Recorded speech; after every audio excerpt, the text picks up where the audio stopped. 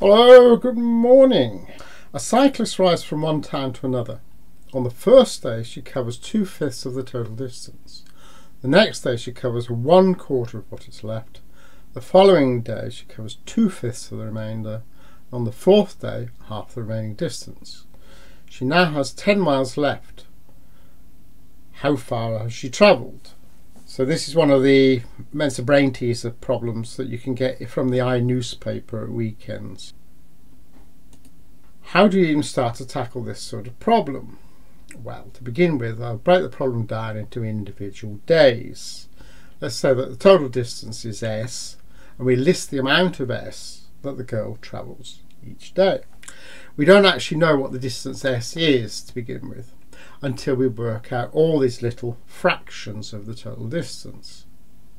Then we kind of have to add them all up and mess with them some more. First up, how many days does she travel for? Well, it says first day, the next day, the following day and the fourth day. So that is 4 days. Let's see if we can work out what portion of the total distance S she covers for each day. Well, the first day she covers 2/5 of the total distance, so that's just 2/5 times S. The next day she covers 1/4 of what is left.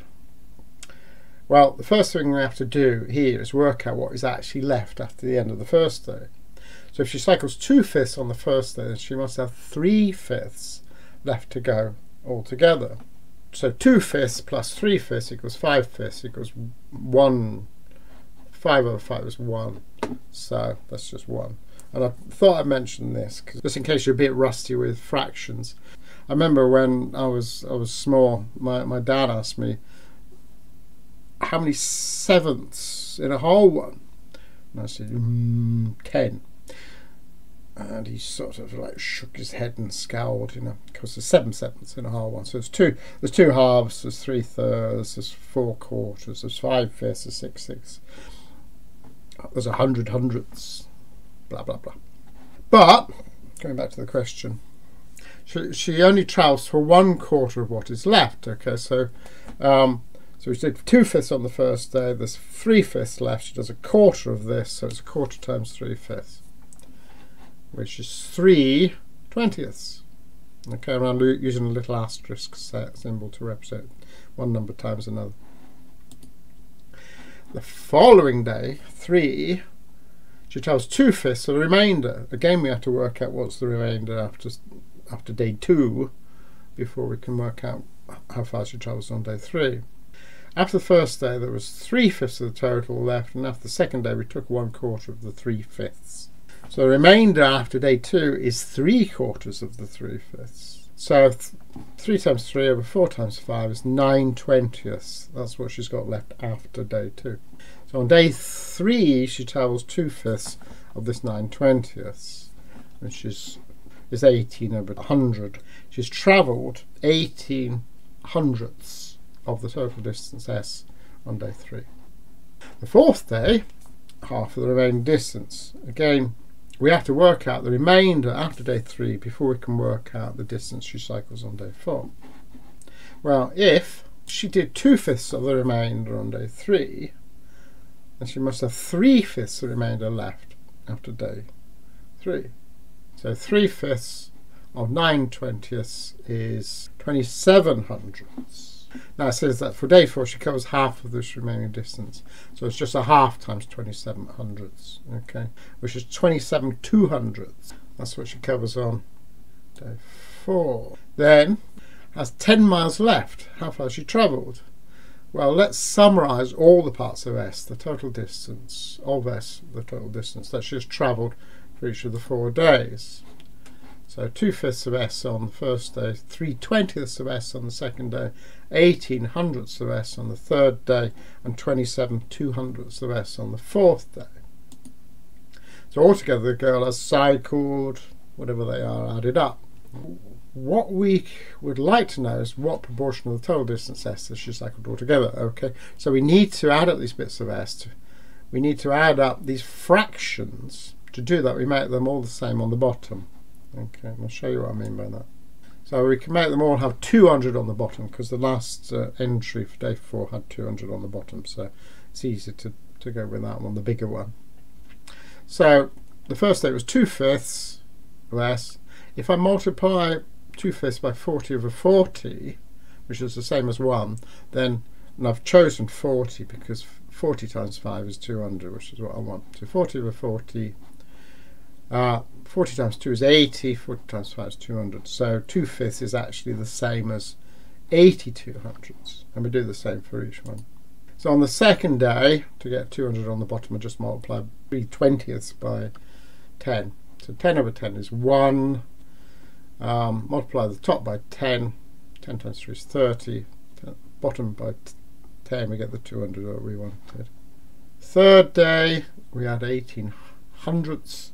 So just multiply by 2 to get 200 on the bottom. 36 200ths. So let's list them all again.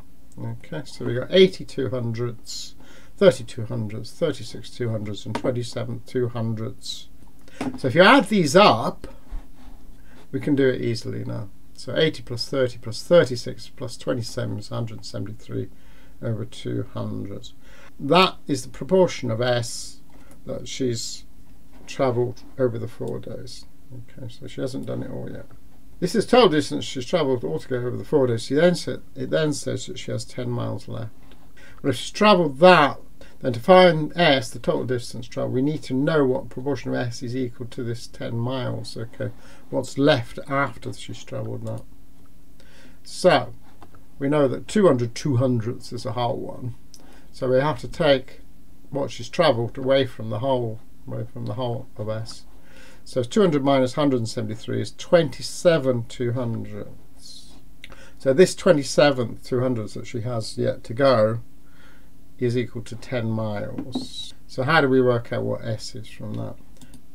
So what we actually do is we multiply both sides. I'll go back to this slide. We multiply both sides of this equation by 200 over 27, because that'll make this fraction cancel on the left, and it'll actually multiply the 10 by 200 over 27.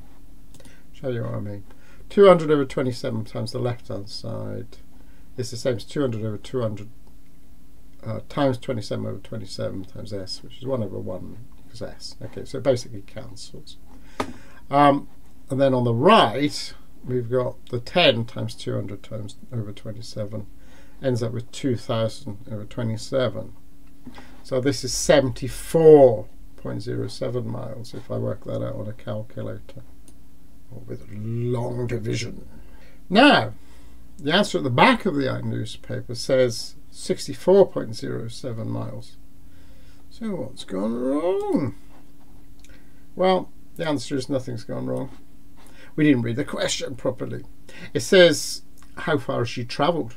Okay, so if the total distance S is 74.07 miles, and she still has 10 miles left, and she has travelled 74.07 minus 10, which is 64.07 miles. Ta-da! We got the answer right. Another thing that I wanted to mention here is that on the 4th day, it says she travels half the remaining distance. Well, we worked that out to be 27 over 200. Then the other half of the remaining distance must also be 27 over 200s. Okay, and this must be equal to the 10 miles which is left. Okay, so basically I could have worked it all out without actually adding everything up. So why did I bother doing all that? Silly old daddy. Well, the answer is I thought I'd make the point at this point that I'm using these kind of Mensa problems as sort of like a teaching thing. Okay, so they're kind of like handy, fun things to do to learn, fractions. Even if it wasn't half the remaining distance, you could still work it out. So say that on the 4th day she did 1/3 of the remaining distance, and then so that you know that remaining distance will be 2/3 of what's left, and say that equals 20 miles or something. So you still wouldn't need to add it up. You wouldn't need to add it up. Another thing I thought I'd point out about fractions is we made a common denominator into 200. A fraction is made up of a numerator and a denominator. Just a final little point, if you know computer programming such as Python, then maybe you can see if you can code for this problem. Okay. I hope I was able to explain things in this video clearly. Thank you for watching it. If you like my videos, please subscribe.